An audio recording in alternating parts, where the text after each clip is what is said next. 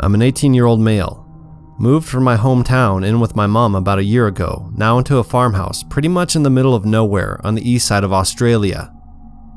It was at the very end of a 7-kilometer long driveway that had like 2 other houses on it, both with elderly couples in them, and a 30-minute drive from the nearest town, which is very small, only having about 1,000 people living there. I'd feel really uncomfortable some nights when I was outside having a cigarette. The old feel like you're being watched, and occasionally would wake up and hear footsteps outside that I was sure did not sound like the sheep and rams that were right near our place. I have a history of drug abuse, and am quite a paranoid person because of it, so I tried to rationalize it all by telling myself I was just being paranoid. One night, I woke up at 3 a.m. and needed to take a piss, when I looked out my bedroom window and very briefly saw a flash of light like it had come off a torch or a phone. Seeing as though we lived in the middle of nowhere, this freaked me out a lot, and I stayed up until morning listening and looking out, but heard nothing. Maybe a week later, my stepdad's ride-on lawnmower has its tires slashed, which my stepdad blamed on me, but I didn't care because it just further enforced the idea that there was somebody lurking around our property. My mom knows I wouldn't do something like that, and instead thought that the neighbor had done it. I always chatted with the neighbor when I went for walks, and I liked him, and really doubted he would have done it, let alone be able to walk that far as he was quite old, and if he came in a vehicle late at night, we would have heard it. Stepdad ended up moving out because, and I don't mean to get too personal, he's a drinker and I witnessed him on the verge of being violent with my mom, and intervened and messed him up a little bit. So he moved out the next day and we haven't seen him since, thankfully. And no, the things that happened after he was gone were 100% not him. It wasn't even considered to us that it could be him because it just wasn't, trust me. With him gone and it only being my mom and 3-year-old sister there, and considering we can't legally own a gun in Australia, and the cops would take a good hour to get out to us if we needed them, I got increasingly paranoid about the things that had been going on because I felt I had to be protective. Some nights, I would stay up very late, and before going to sleep, would turn off all the lights and walk around silently looking out the windows for any signs. And sure enough, on a few occasions I would see torches way off in the distance in the middle of the cow paddocks, as if somebody saw all the lights turn off and started making their way over at 3 a.m., which is weird to say in the least, considering that in every direction other than towards the other houses on our road, there was absolutely nothing but bush and paddocks for a good 20 kilometers. I should add that our front door didn't properly lock and could easily be opened by just messing with the handle a bit, so I started putting a wheelbarrow up against the door and a metal sheet behind the wheelbarrow, so if the door opened it would make a very loud noise that would definitely wake me up. A few weeks went by and I saw and heard absolutely nothing, so I began to get much less paranoid and was thinking about it a lot less. One night, I had gotten back from the pub and was a bit drunk still on my phone in the lounge room. All the lights were off because mom and sis were asleep, and I was just laying there, texting whoever and listening to music.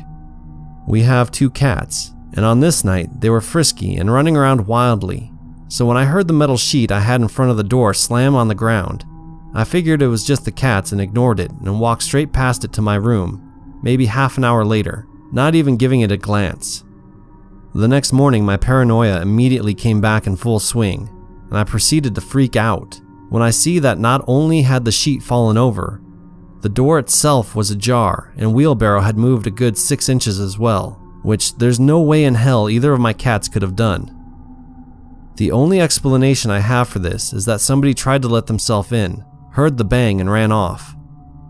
A few nights after this, my mom woke up late, maybe 4 a.m., to ask me to come out to her car with her because all of her car lights were on and she didn't want to go out by herself. We went out and turned it all off and brought the keys, which we usually just leave in the car, back inside with us. The car battery was dead and we had to get our neighbor to come down with jumper cables the next day. She was certain she didn't leave any of the lights on, and all the doors were shut, meaning somebody went inside, pressed the button on the roof, put the key in the ignition on accessory, and exited and closed the door, with what we think was the intention of draining the battery. She began agreeing with me that somebody was lurking around the house and told me a few things she had noticed that she just didn't want to tell me because I was already anxious about it all and she didn't want to make it worse. Like when the tank water started tasting funny and she found a dead, half-decomposed possum on the grate on top of the tank. She didn't mention how she couldn't possibly see how it could have ended up there unless it happened to die right there on the exact spot, and somehow didn't start making the water taste funny until it was so decomposed you could see its bones, and how a garden rock was moved in a weird position right outside her window as if somebody was using it to stand on to look inside. The house closest to the road had multiple dogs, and the one that I was friendly with, who lived closer, maybe 3 kilometers from us, had a gun and often shot rabbits and foxes, so that definitely makes us the easiest target. All of this made both of us very concerned, and we ended up finding a house and moving about a month later. I know, this is anticlimactic, but it still freaks me out, as I can't think of any other explanation other than that there was somebody lurking around our house for multiple months. There were many times where nobody was home all day, so if they wanted to steal from us, they easily could have come in and take all our stuff, but nothing was ever missing. Might just be overthinking it, but I truly think they had some very sinister intentions and were intentionally just messing with us. This happened last year, and it still gives me the creeps thinking about it. I was leaving work and was on my way to a friend's house. My work is on the literal edge of town. It's pretty rural and gets really dead at night. My friends live even further away from my work, in where I guess you'd consider to be the country area, and the roads get more and more desolate the closer you get to their house. I clocked out of work, went to my car and called my friend to talk to her on the phone about something, while I drove to her and her boyfriend's house. I looked both ways before I exited the parking lot, but there was absolutely nobody else on the road that I could see, which was a pretty good distance. I made it a mile or so down the road when I see headlights behind me and coming up fast. It was a full-sized pickup truck that had been lifted, and he got so close to my car that all I could see out of my back window was the Chevy badge on his grill. I thought he wanted to pass me, so I waved out the window for him to pass using the suicide lane, since the road was only 2 lanes there. Instead, he started laying on his horn.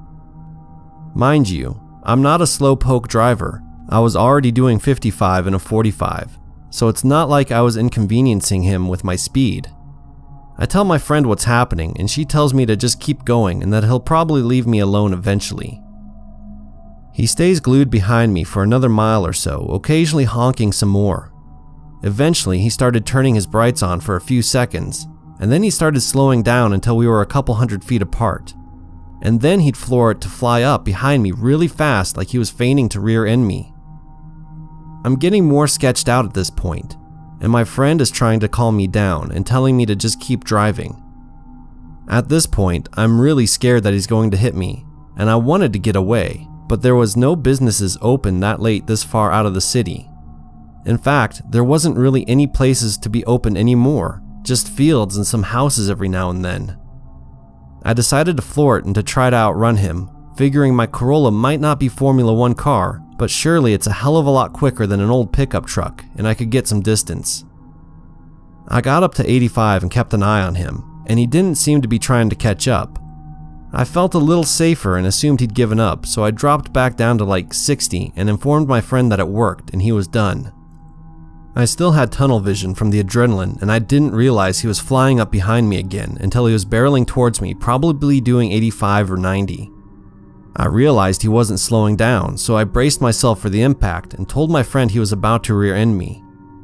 Instead, he cut around me, missing my car by inches, and flew around in front of me. He cut right in front of my car and slammed on his brakes, trying to get me to rear end him instead. I was able to stop in time, and he started slowly continuing forward. He repeatedly stopped in the road for a few miles, almost like he was baiting me to pass. My friend told me that her boyfriend was on the phone with the police and was keeping them updated, and for me to stay on the phone with her as long as I could. After a while, I could see my friend's street sign, and she kept assuring me that her and her boyfriend were outside waiting for me to pull in, and that the cops were on the way. She told me to pull into the driveway and stay in the car until they were sure he was gone. He made what should have been a 10-second drive to the street a painstaking process because he kept stopping in front of me. The next part was really my fault.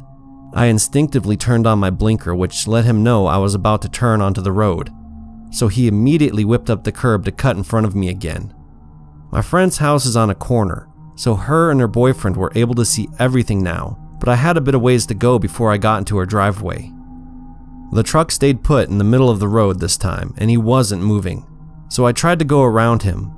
As soon as I started to pass him, he floored it and cut to the left, nearly hitting my front end and blocking the road completely.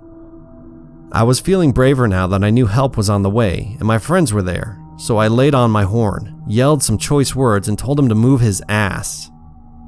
My friend and her boyfriend had gotten to the edge of the property where we were by then, and I guess the driver took notice of them and slowly started moving out of my way.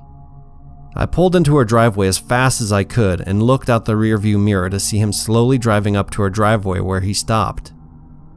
I couldn't see his facial features because it was so dark and he was kinda far away, but I could tell he was staring at me the whole time. My friends had gotten to my car just as he got to the driveway, and I watched my friend approach the truck. I heard her say, "You need to leave now. The cops are on their way." And they stared at each other for a few seconds before he slowly continued on. Her neighborhood is a giant loop, and he never exited, so we felt adventurous and sneaked around the block in search of where he went while we waited on the cops. We found the truck parked at a house and returned just as the police arrived. We told the cops where the truck was, and the officer returned informing us that there was no answer at the door and he left. Her boyfriend, who had lived there forever, nor his mother recognized the truck or the man, and if I recall, his mother even knew the people who lived at the house the truck parked at. And as far as I'm aware, he wasn't seen again. Because I'm a very small female who was alone at almost midnight, we all assume he watched me leave work and was trying to bully me into wrecking my car so I would pull over and he could abduct me. We think once he realized the cops were involved, he parked the truck in someone's otherwise empty driveway and likely left it there to hide in a nearby field until the cops left the area. Hello, I've been working in this field for a few months now, and I've seen some bizarre and weird things, so I figured I'd share some of them in the hopes to clear my head. I work in a decently large hospital in the middle of nowhere in Pennsylvania. I mostly do work in the emergency room, but have also worked around the other floors of this hospital. Just the other night, a patient came in around 4 in the morning.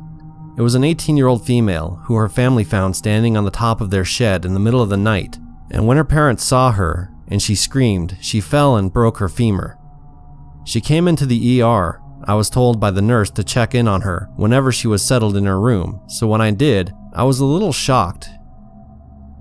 She was still in a daze and her leg was torn to shreds. I could see it through the bandages. When I walked in, she just stared and didn't say a word. I was about to introduce myself when all of a sudden she lets out a scream. Not just any scream, it was a scream like of a wild animal caught in a bear trap. After this, the nurse ran in and she started yelling numbers like 1, 2, 3, 4, but in random order. After this, she passed out and went unresponsive. She got moved up to one of the basic care floors, and that's all I know. I just wanted to tell some people because I found it a little bit odd. 3:30 a.m. Some random Tuesday in October. Sleeping soundly on my couch, I'm awakened by a loud banging and screaming. Not just drunk people at 3:30 a.m. screaming, but that horrified, panic-filled, someone is fucking dying screaming. You know it if you've heard it. My eyes open and I immediately see a half-naked woman covered in blood banging on my door. Ripped button-down shirt, barely holding on, boobies flapping everywhere, and panties.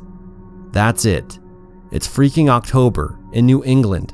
It's cold as shit here. Anyways, she's banging on my door with both fists, screaming, "Help me, help me. They're chasing me. They're going to get me. They're going to kill me. Help me." For the most part, I'm dumb, but not completely. I'm not going to just open my door to some screaming, bloodied up psycho. I hit my alarm and let it go off a bit, perhaps scare off whoever is chasing her. Then I do the only humane thing I can do in this situation. I let her in. I pull her into my home and close the door really quickly. Answer the call from the alarm company. Yes, send the police, send an ambulance, thank you for being real. I've never used my alarm before. It was nice to know they are actually real. Now I have this lady bleeding all over my living room and crying hysterically, repeating over and over they were animals, they were chasing me like animals. I can clearly hear she has an accent. I'm figuring Russian, Romanian. She is speaking broken English and is scared as hell. I take her into the kitchen and enter CSI mode. I'm thinking, yeah, I got this shit. I'm gonna not contaminate evidence and make sure I keep all the bloodied rags I used to clean her for the cops. All while she is still saying she was being chased by animals and all that. She is messed up. The side of her face is scratched up. Her arms are scraped. Her legs are all bloody with scrapes like she took a good fall. Just messed up and blood everywhere. So, scene setter, 3:30 a.m., kitchen. Bloody half-naked, non-good English-speaking, hysterically messed up, bloody woman. Me collecting evidence. Me. It's okay, calm down, the police are on their way with an ambulance. Psycho lady. They were chasing me like animals. Me. You're safe now, let's get you cleaned up. Psycho lady. They were chasing me like animals, they were going to get me. Psycho lady again. They were chasing me, then they turned into werewolves. Me, thinking, oh fuck me. Psycho lady. They were chasing me and turned into werewolves in my eyes. Me, now I'm scared. Calm down, you're safe here. I bring her back into the living room, and I'm scared. Many thoughts running through my head now. Am I gonna die tonight? Is she going to attack me? Why aren't the police here yet? I need a weapon and fast, but mostly, oh my god, oh my god, oh my god, what the fuck, oh my god, what the fuck, oh my god. She is bandaged but still rambling on and on about animals and chasing her and whatever. I decide it's probably a good idea to give 911 another call, just to be sure they know my address. It also allows me to get my couch in between me and her, affording me a little bit of safety. Not much, but I was confident in my run around the couch, she'll never catch me skills. She is pacing my living room, rambling when she goes over to the window and starts staring. A good 10-second stare with a creepy silence attached to it. Then, babies! There are babies in the road! Oh my god, look at all the babies in the road! Screaming at the top of her lungs. I'm not coming out from behind the couch. Let the babies in the road die. This goes on for a good 30 seconds. Not an imaginary 30 seconds where you think it's been like 5 minutes and it's really only been like 10 seconds. This was a full-on 30 seconds of screaming and me standing behind my couch thinking, fuck you, I'm not falling for that trick. Finally, the police come.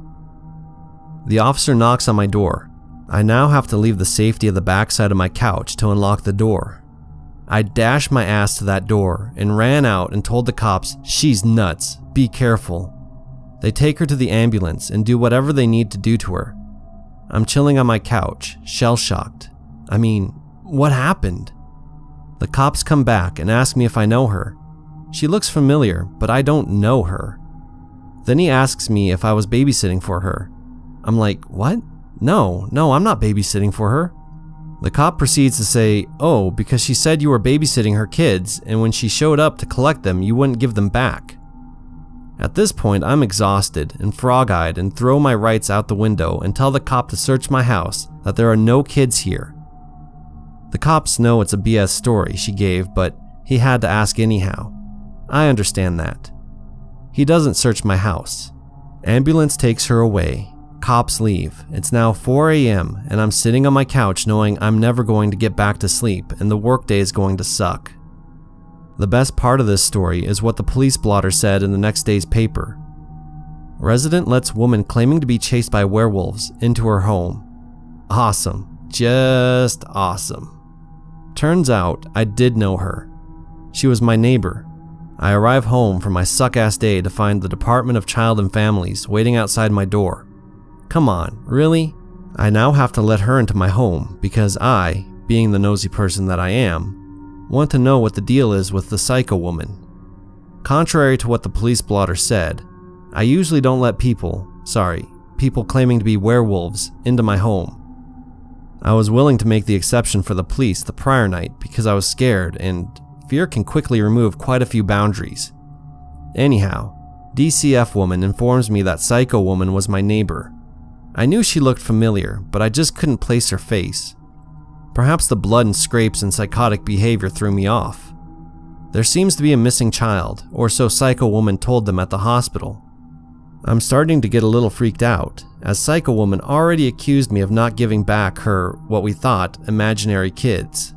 The story I got from DCF was limited. She wouldn't divulge much information, but in a nutshell, what I did manage to get was this. Psycho Woman lives next door to me, the house to my right. We share a driveway. The house is a duplex, so people are always coming and going. I never paid much attention to anyone living there. Psycho Woman claims she has a child, a little girl, age unknown. Said child is missing. Psycho Woman was under the influence of mind-altering drugs. She was Romanian, that's it. The messed up thing is that I do remember seeing a child over there. A little girl, probably about 4. I've only seen her one time, maybe twice in the 3+ years Psycho Woman has lived there. Again, never paid too much attention to what went on over there. DCF questions me about everything from have I seen this lady before to why would Psycho Lady choose my door to bang on? I'm not especially paranoid, but I can recognize the potential for a situation to turn ugly very quickly. I tell DCF Lady that I have no clue who the fuck this woman is, why she would choose to bang on my door, or where the Psycho Woman's alleged child is. Pretty much exactly like that. DCF Lady assures me that they don't think I'm involved, and that this is just a routine for them to follow up. DCF Lady leaves. I'm pretending like I don't want anything to do with the situation, but honestly, my life is pretty boring. This is the most excitement I've had in months. Next day, 4 police cars, K9 squad, 5 to 6 uniformed cops, 2 plainclothes, show up at my neighbor's house. My nosy ass goes outside. Psycho Woman's door is wide open and the fuzz is walking in and out, and the K9 unit is bringing in the dogs. The cop tells me the following story. I swear on all that is sacred, I am not making this up. It seems that upon entering the house, they found a mess, just dirty, dingy, and all-around health hazard. The basement was wall-to-wall mattresses. The bathroom attached to the basement was just rank. It was a 2-bedroom condo with the non-master bedroom wall-to-wall mattresses. However, the master bedroom looked like a king's room. That's pretty much all I got out of the cops. I hung around and watched them drag all the mattresses out. It was pretty gross. Dirty piss stains and whatever else nastiness all over them. They took about 3 dressers, cheap Walmart types. Miscellaneous other crap, tables, chairs, couch, etc. Turns out this house is a Romanian immigrant sex trafficking operation. The owner of the house is bringing these Romanian girls over, providing housing, if you can call it housing, and selling them out for sex. Psycho Woman did have a kid, but it was taken away by DCF about 6 months prior. The Psycho Woman herself was, as far as they could tell, on a job using what they think was crank or meth. She freaked out all messed up and was running home when she must have fell several times and got all messed up. She, again what they think, hit the height of her paranoia upon reaching my door, and then, well, the rest is history. Moral of the story, if you don't let crazy, bloodied, half-naked women into your home at 3:30 a.m., you will never find out that your neighbors are running a Romanian immigrant sex trafficking operation.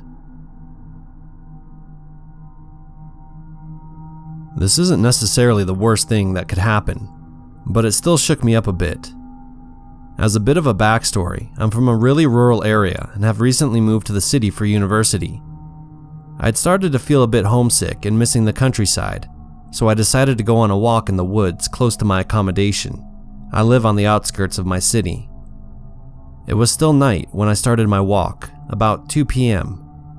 With it being winter, it's been getting to be pitch black at about 4:30. After about an hour and a half of walking, I noticed that it was starting to get pretty dark, so I turned back because I didn't want to be in the forest I'd never been in before in total darkness, mainly in case I got lost. On my way back, I saw a guy maybe his early 20s, obviously drunk with a plastic bag full of bottles of alcohol and muttering to himself. As I was on a path with steep slopes on either side, I was pretty much forced to walk past him, doing so with keeping as much distance as possible between myself and him and keeping my eyes focused straight ahead. As soon as I passed him, his muttering became much louder, and I was sure he was trying to talk to me, but it was still unintelligible, so I ignored him. Then I heard him yelling and turned around to see him walking towards me. There was about 10 meters between us. I still couldn't make out what he was saying, but he was walking quickly towards me and eyeing me up and down with a really creepy look on his face. Not wanting to have any trouble, especially considering I'd only seen one other person quite a while beforehand, I simply said, "Nah, leave me alone." He clearly heard, as I saw him register my sentence through his drunken brain, yet he simply shook his head and carried on walking towards me. At this point, I panicked, pulled out my phone and shouted, "I'll call the police." I knew this was an empty threat, considering the fact that I didn't even know the name of the forest, and knew that it'd be a long time before the police would get to me. Not to mention my phone was at 10% before I'd even left, and most of that had gone by taking photos. I guess in this case I was lucky he was drunk as he froze, put his hands up and mumbled, "All right," before beginning to back away.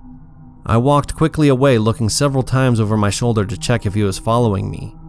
It's probably a good thing I did, seeing as each time I looked he was facing me, maybe to check to see if I would notice before he could get to me. Like I said, this could have been nothing and have simply been a harmless drunk guy that I blew out of proportion. Either way, next time I go for a walk, I'm fully charging my phone and taking a kitchen knife with me.